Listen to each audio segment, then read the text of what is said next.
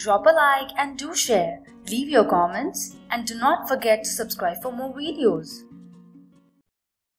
Yes, students, let's proceed further with our chapter hydrocarbon. We were doing the subtopic alkenes. First two subtopics we have done about the structure of alkenes and then the nomenclature and isomerism. In this video, we are going to study about the preparation of alkenes. So, preparation of alkene we will be studying from the alkynes, from alkyl halides, from vicinal dihalides and from alcohols. So, let's analyze how alkenes could be prepared from these techniques. So, first from alkynes. So, alkynes, they have triple bond. So, they could be reduced to alkenes using a reagent, and the name of the reagent is palladium charcoal or palladized charcoal catalyst, which is partially deactivated or poisoned with sulfur compound or quinoline. Okay, and this reagent is, or the catalyst is known as Lindlar's catalyst. Okay, and there is another method too to reduce the alkynes to alkenes, and that is known as Birch reduction, in which we use sodium dissolved in liquid ammonia.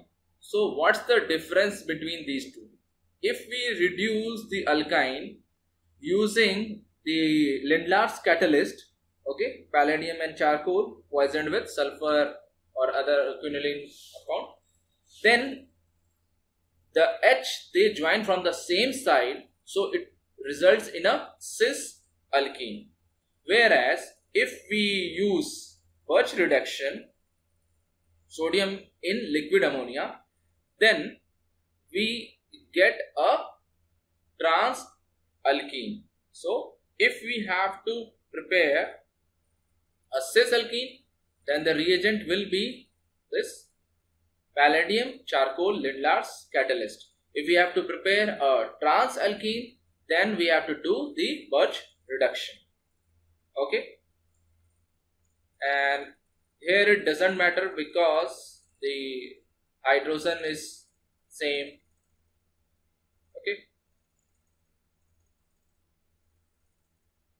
next, from alkyl halides. Okay, so from alkyl halides we can prepare alkene, and this reaction is known as dehalogenation.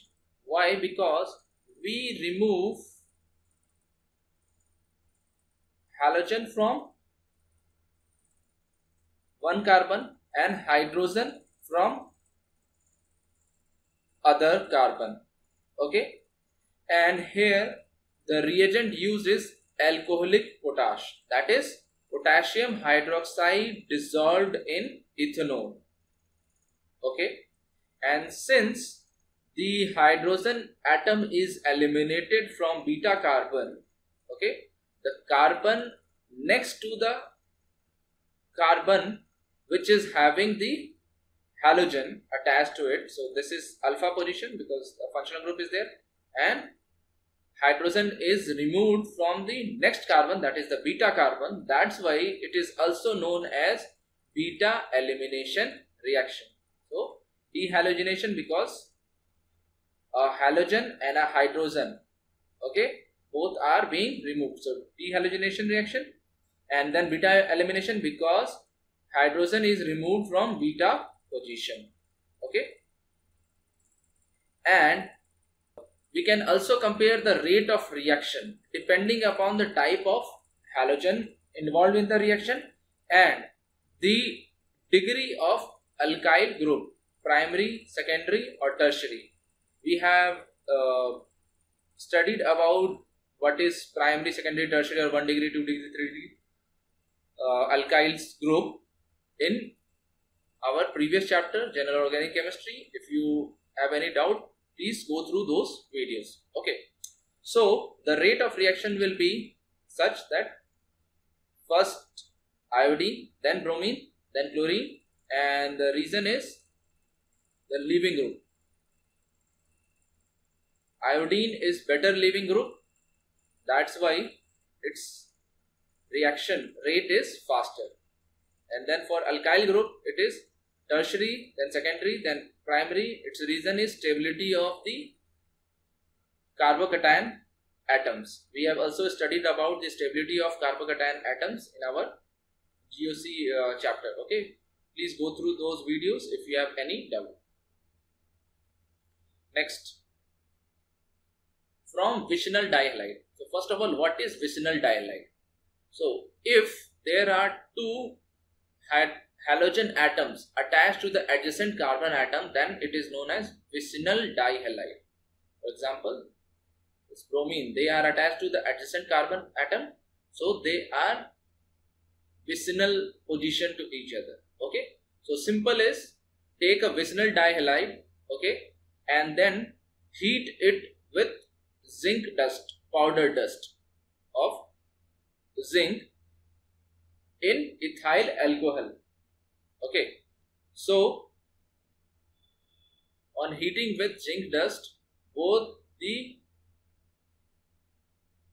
halogen atoms, they will remove and we will get a alkene.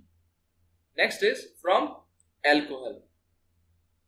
Okay, so when we are heating alcohol with any protonic acid such as sulfuric acid at a elevated temperature like 443 Kelvin, then the removal of hydrogen and hydroxide takes place and a alkene is produced.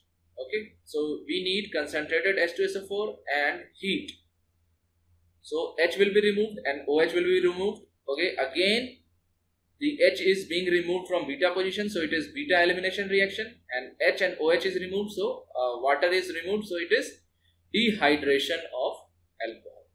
Okay, thank you.